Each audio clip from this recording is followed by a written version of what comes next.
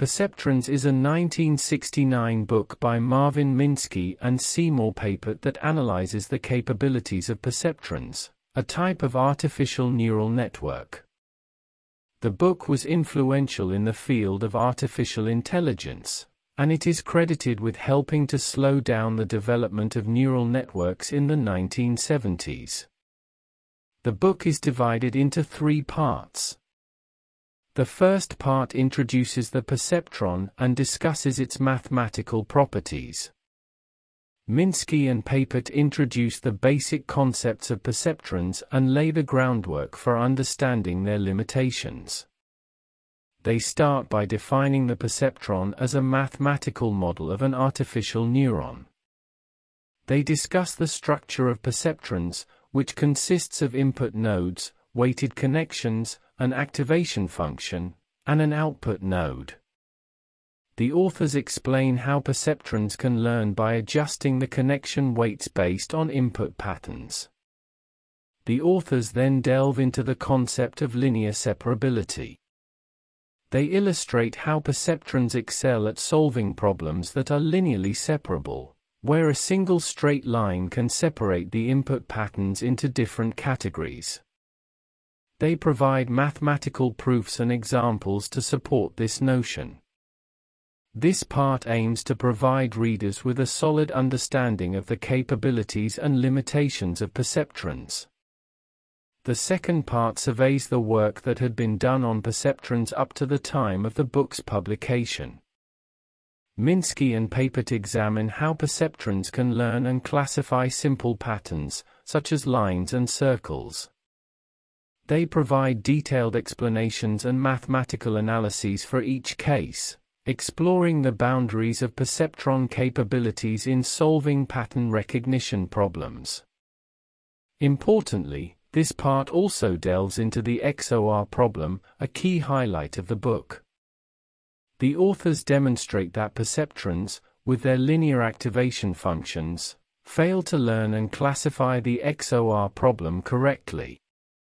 They mathematically prove that the XOR problem is not linearly separable, and explain why single-layer perceptrons cannot handle such non-linearly separable problems. The third part discusses the limitations of perceptrons and the challenges that need to be addressed in order to build more powerful neural networks. This part delves into the realm of complex patterns and the limitations of perceptrons in handling them.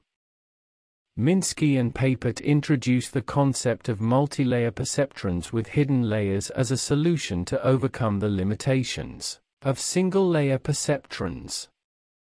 They mathematically prove that multi-layer perceptrons, with their ability to create non-linear decision boundaries through hidden layers, can handle non-linearly separable problems.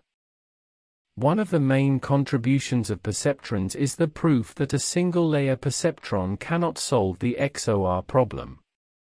The XOR problem is a simple logic problem that cannot be solved by a linear function, and a single-layer perceptron is a linear function.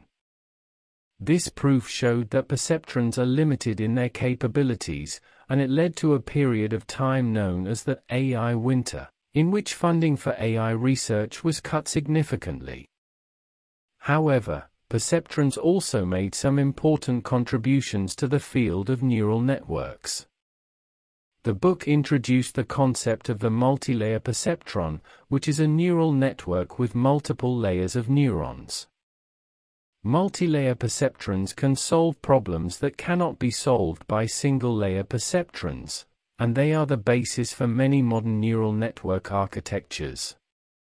The key points of the book are: 1. Perceptrons are simple neural networks that can only learn linear functions. 2. The XOR problem is a simple logic problem that cannot be solved by a single-layer perceptron. 3. Multi-layer perceptrons can solve problems that cannot be solved by single-layer perceptrons. The development of neural networks is limited by the difficulty of training neural networks to learn complex functions. A multi-layer perceptron is a type of neural network that consists of multiple layers of interconnected neurons. These hidden layers allow the network to learn nonlinear functions, which is a crucial feature for solving complex problems. Unlike linear functions, nonlinear functions cannot be represented by a single-layer perceptron. This is where the multi-layer perceptron comes in handy. The most famous example of a problem that cannot be solved by a single-layer perceptron is the XOR problem, as aforementioned.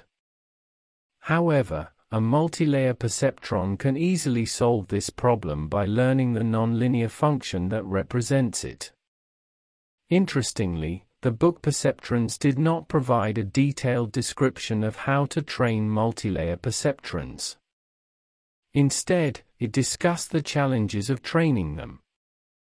One of the main challenges is that the training process can be very slow. Another challenge is that the training process can be very sensitive to the initial weights of the neurons. Despite these challenges, multi-layer perceptrons have become a powerful tool for solving a wide variety of problems.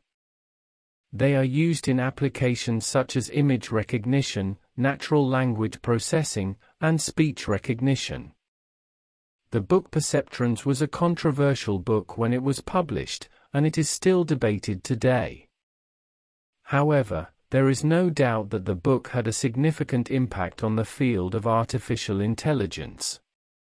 It helped to define the limits of what perceptrons can do, and it inspired researchers to develop more powerful neural network architectures.